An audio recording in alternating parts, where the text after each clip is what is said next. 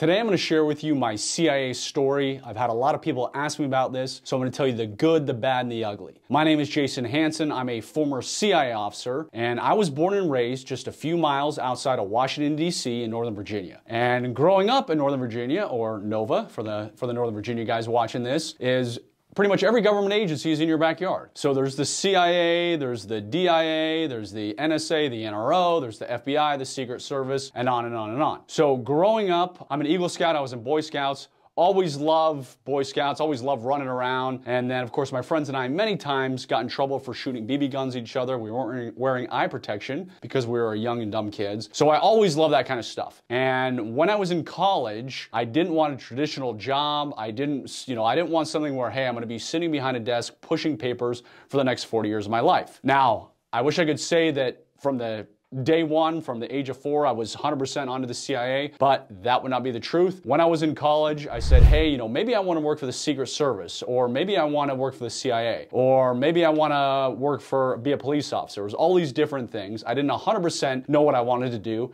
as most college kids don't. But I knew I wanted to serve my country one way or the other. I'm very, very patriotic, so that is absolutely one of the reasons I joined the CIA. I also went to multiple military recruiters, and for whatever reason, just didn't feel that was the path I was supposed to go down. And obviously I ended up at the agency, so it all worked out the way it was supposed to work out. So in college, when I'm gonna graduate soon and I need a real job and be a responsible adult and all that, I started sending out applications to numerous police departments, numerous government agencies. And as I was about to graduate, a local police department in Virginia offered me a job. I didn't have any other job offers. I was graduating college. One of the things I did want to be was a police officer, and so I accepted that job at the local police department. Well, very shortly thereafter, I ended up getting calls from both the CIA and the Secret Service. And I started going down both these roads. And these roads involve a mountain of paperwork. Obviously, they background check you.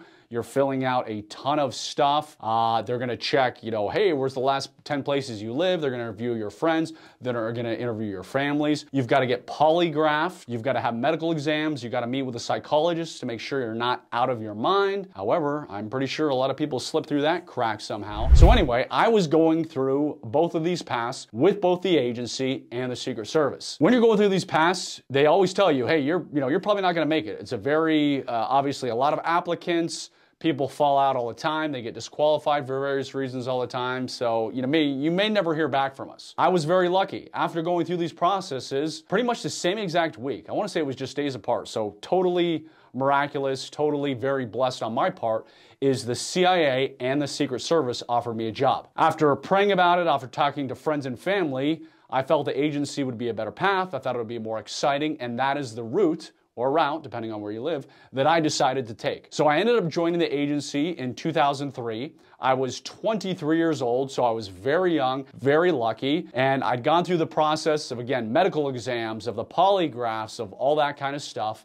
and I made it. And I'm not gonna go into some specific details, but of course there's an orientation, then you end up going to the super ninja secret squirrel facility of the farm, and you get a lot of training, and you're very blessed. I will tell you, when I was accepted to the CIA, again, age 23, and I went there. I wanted it so badly, and this is for all the young people listening, or pass this on to the young people listening. I promised myself that when I was going to the farm, because obviously people can fail out of the training, not everybody makes it, I said the only way I am not completing this is if they take me out in a body bag. And I was 100% serious. So whatever you do in life, young kids, you've got to be 100% committed. Now, I'm married, I've got a wife and 6 kids, so, not as intense in that way, meaning I'm not gonna just die for anything that's not truly important. But age 23, I was that hardcore. Because when you go to the farm with your class, there's obviously a variety of people. There's men, there's women.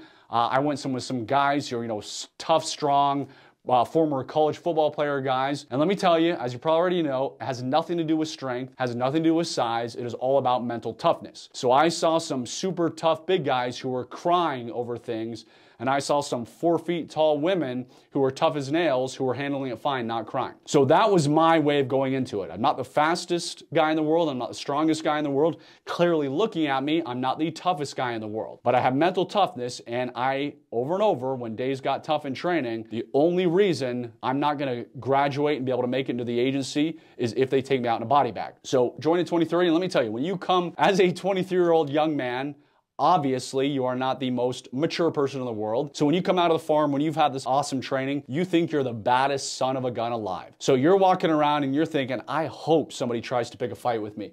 You're going out with your fellow agency officers to a restaurant or whatever, and you're like, yeah, I hope somebody tries something in this bar because you think you are the baddest man alive. Luckily, I'm no longer 23 years old. I'm a bit wiser, and I have zero desire for a fight. I have a zero desire for violence these days, but I still train, and I still train based on my stuff that I learned in the agency, so I know if, heaven forbid, that happens, I will be able to take care of myself. So I don't go looking for it. I will absolutely try to avoid it, but I know how to deal with it and handle it if I can't avoid it, if I can't escape that situation. So I think that's an important thing that everybody should have is don't go looking for the fight, but if it finds you and you can't get away, you've got to know how to deal with that threat. I digress. So I joined the agency at 23. Wonderful place to work. It is great. They treat you well. I had some amazing mentors. I was incredibly blessed to learn some guys who had done some amazing things at the agency, and I stayed there until age 30. So I was there from 23 to 30, and people always ask me, hey Jason, why did you leave the agency? Well, there was a few reasons, and none of them were bad. None of them was because like they treated me bad or hey, we were doing bad things. That's all Hollywood myths, all Hollywood stuff. The men and women at the agency do amazing work. They do work that most people are never gonna know about, but also most people don't have the courage to do or don't have the guts to do. So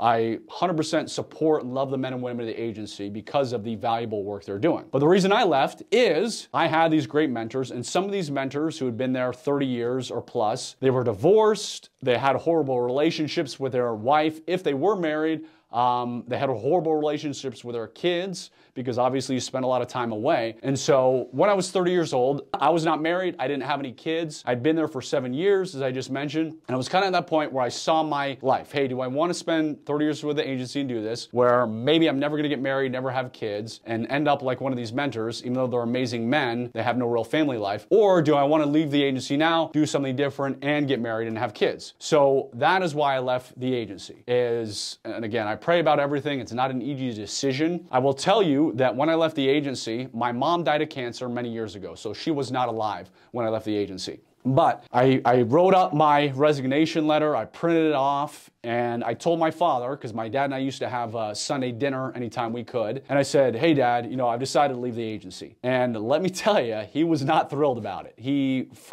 didn't say, he doesn't cuss, but he basically called me the world's biggest idiot and said this is a stupid decision. He said, hey, you've got your top secret security clearance and you have the golden ticket, meaning you work for the CIA and you have your top secret security clearance, so you can pretty much go anywhere and do anything you want. And I understand that as a parent. I do have 6 kids now, so I ended up getting married. I've got 6 kids. It all worked out, and I 100% understand if your kid came to you, had this great job, or you're in a recession and said, hey, I'm leaving the agency, and I'm not exactly 100% sure what I'm going to do and how it's going to work out, but I feel it's the right thing for me. So my dad called me a knucklehead. He was not able to talk me out of it. He actually went to his best friend and said, hey, try and talk Jason out of this. So I met with his best friend, great guy too, and he was like, hey, you know, you don't, besides the agency stuff, you really don't, you've only worked for the government, you're not going to be able to do much else, so don't leave the agency. But nobody else was able to talk me out of it. I remember going in that day, turning my resignation. It was very nerve-wracking for me. So I ended up leaving when I was 30. When I left, I love the stuff. I love personal protection. I love teaching people in self-defense and firearms and all that kind of stuff. Protection is my passion, so that's what I was going to do. And I ended up doing corporate work. It was almost like corporations are sneaking me in the back door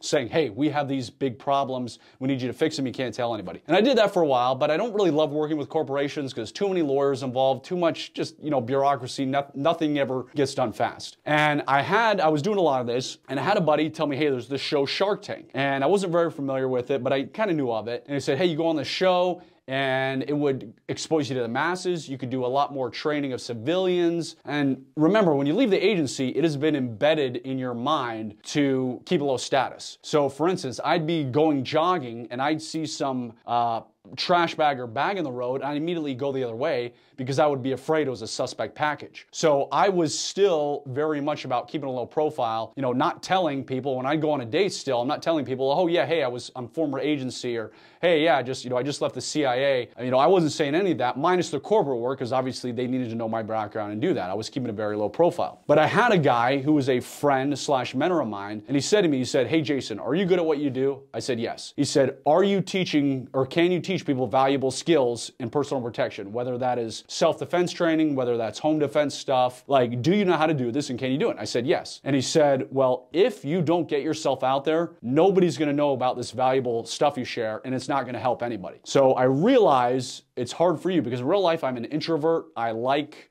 the CIA, meaning don't draw attention to yourself, all that. But he basically said to me, nobody's gonna know you exist. You're not gonna be able to help anybody if you don't get out there and start telling the world who you are, what you do, and the skills that you can teach them. So he convinced me to go on Shark Tank. I went on Shark Tank. I was very blessed that I got to deal with Damon John, who's a great guy, very down to earth, and kind of the rest is history. So I went on Shark Tank, a bunch of people started calling me, and now we do a ton of training and a variety of things. We've got 320 acres out in Utah called Spy Ranch, where we do escape and evasion training, pistol, rifle, evasive driving. I do a lot of private consulting work. I've got a bunch of private clients, so billionaires, presidential candidates, celebrities call me up when they need help for anything and everything, whether it's, hey, I want you to do a home security audit, or hey, I want you to teach me hand-to-hand self-defense because I'm worried about some whack job because I'm a celebrity. So I'm incredibly blessed now to do a lot of that, all kinds of training, and we've kind of got, if it's security or survival related, personal protection related, I've got a wonderful team. We're doing it in one aspect or another, and I've got a lot of former CIA buddies who now work for me, and we're doing awesome work. So that is kind of my story in a nutshell. I'm sure there's probably something I didn't answer, something you have questions about, so please comment below. Please let me know. I'll try and answer them,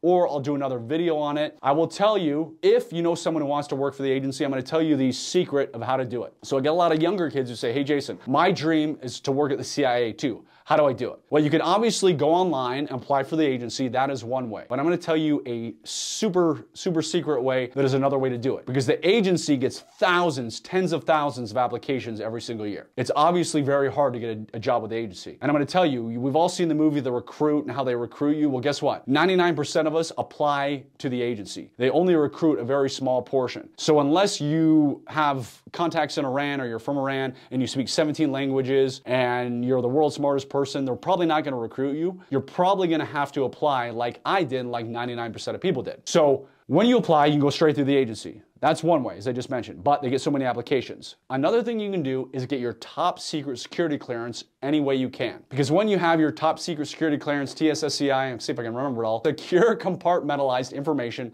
with lifestyle poly, which is what we had. If you can get that, then you can do a lateral move to the agency. So there's a ton of other intelligence agencies out there that offer top secret security clearances. So you could get a job with the NGA or the NRO or the NSA or the DIA or other agencies. Once you have that top secret security clearance for them, it is a heck of a lot easier to attempt to do a lateral move to the agency because you've already had that TSSCI clearance they want. Hope that covers a lot of things. I'm out of breath. I'm actually gonna go do some shooting today because that's what I want to do. I love shooting and all that stuff. But like I said, if I forgot something about the agency, make sure and let me know. I'll try and answer it. Also, please like, subscribe, turn on that ring notification, and click below if you want to hear more stories about my agency stuff. You can get my New York Times best-selling book called Spy Secrets Can Save Your Life. I am Jason Hanson. I love this country. I believe we should all be prepared and self-reliant. So I hope you take care of yourself. I hope you take care of your family, and let me know how I can help you.